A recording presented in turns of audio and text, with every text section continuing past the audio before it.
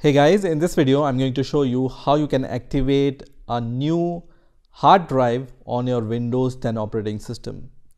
So let's say you have added a new hard drive or SSD drive to your Windows 10 operating system and you want to see that hard drive into your PC. So let's say you have added the new drive and it's not showing up with the new letter E, let's say. So in my case, I have this local C drive and D drive, and let's say I have added a new hard drive which is not showing up here. How to activate that drive we are going to see right now.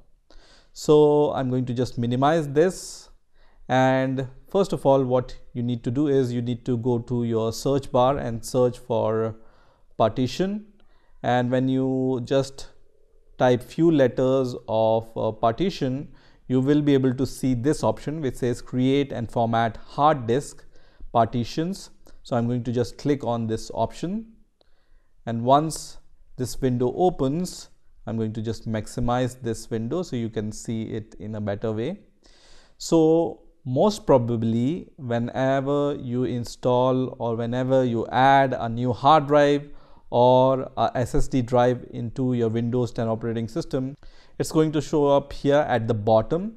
But in my case, I'm going to show you how to do the same. The steps will be exactly the same which I am going to show you, but your drive will appear here at the bottom. Okay, so once you see your drive, it will say unallocated.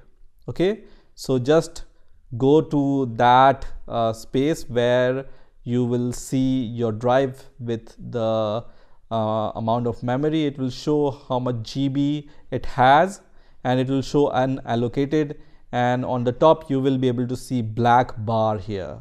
Okay, so just right click on that new hard drive and then click on new simple volume. Again, your hard drive may appear here at the bottom and not on this right side of this C drive.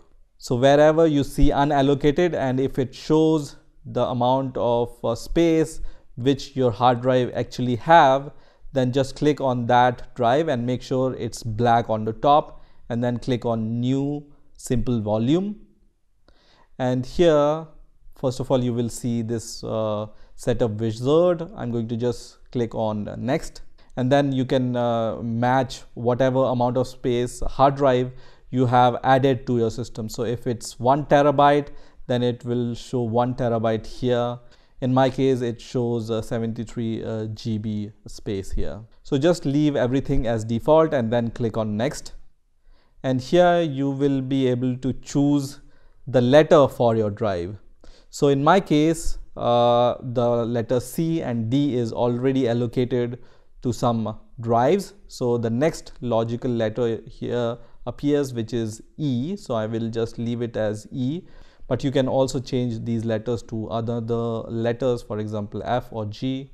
And then I will leave everything as default and click on next. And here you need to make sure that the file system here is anti-FS. You don't want to choose exFAT or any other file system. Just make sure that the file system here is anti-FS. And volume label. So volume label, you can give any name to your volume label, for example data disk, and this name will appear besides your drive letter.